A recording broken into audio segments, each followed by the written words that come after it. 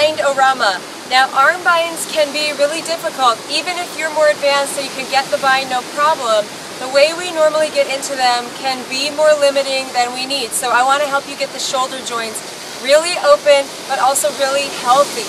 So we want to first, instead of externally rotate, which limits the shoulder joint, so then we kind of crank back there and grab the hands, we want to internally rotate first.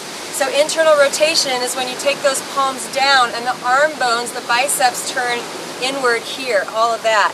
So we want to internally rotate, draw the armpits and shoulders back, and then take the bind without disconnecting again, and certainly not by externally rotating first. So we'll try this pose right here, side angle. So we'll half bind it and then full bind it, and then, go for the gold. See where you get today.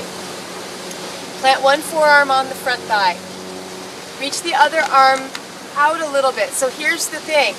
So often we go way up here and then we externally rotate, right? And we try to get the bind, and then we try to stay up here and get the bind underneath, and never the twain shall meet. So what I'd like you to try is instead internally rotate the arm.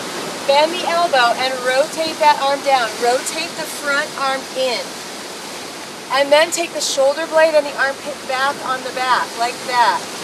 Now the hand can just bend and place behind you. To get the full bind, you don't stay up here all express. That will limit you out. Instead, roll yourself down inside your front knee. Reach your bottom arm underneath here. Internal rotation.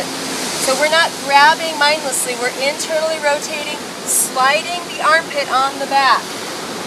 Then bend that arm and see if you can catch. Okay, sign hands, wrist. And from there, press the feet down, lift the belly in, and stretch open through the heart. So if you can, straighten your arms a little bit more in the bind. I think you'll find with some real consciousness there that when you internally rotate and then integrate the arms, keep that as you express, all sorts of binding situations are going to get much easier for you. Hope you enjoyed that.